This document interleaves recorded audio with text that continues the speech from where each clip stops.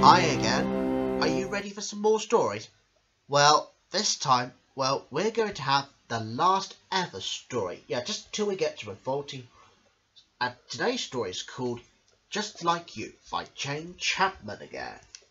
Now, when you hear this sound, my brave Piglet, that means that there will be money in the book. Well, just the pops, really.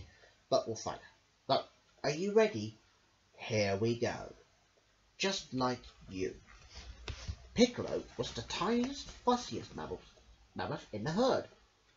Sweeter than a honey, murmured Mama.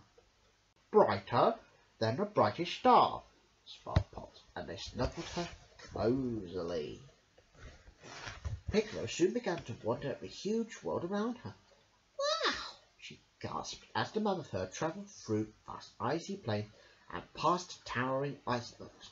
She shouted between Mama and Pops when storms raged, the sky's angry roars echoing through the mountains. You're safe with me, precious, whispered Pops, drawing her close, but Piccolo was afraid. I'm so tiny, the world is enormous, she thought. Never like to be like Pops and Mama. Pops was Piccolo's hero. He toppled the tallest tree so that she could nibble on juicy shoots. He plowed through snowdrifts so that she could have room to play. He even shuffled up snowflakes and puffed them out in a cooling whoosh of sparkles.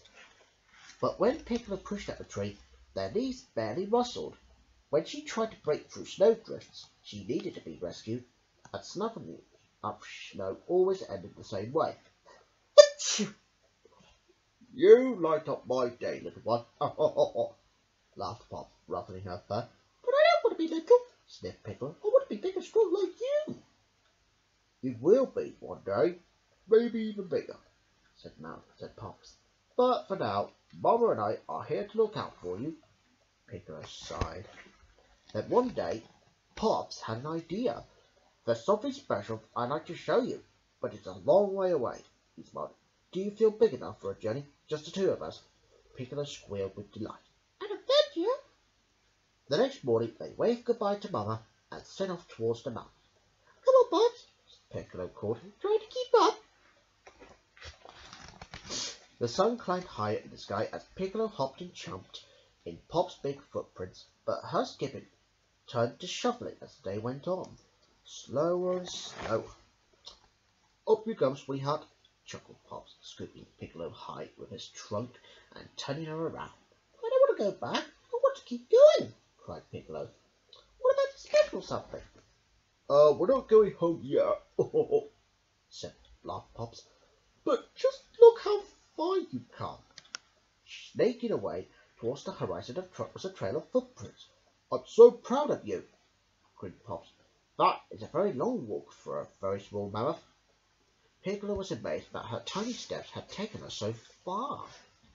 Pops trudged onward till the slow sun turned the snow pink. Rising up before them was a huge tree, leafless and alone. We're here, whispered Pops. Piccolo was confused. But I thought we were coming to see something special, she snuffled.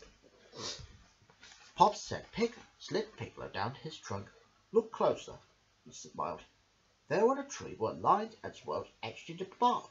Every mark celebrates a mammoth, said Pops. Look, this is me. My mama measured me up against this tree when I was just the same age as you. And you were even smaller than me, gasped Piccolo, trading a line with her trunk.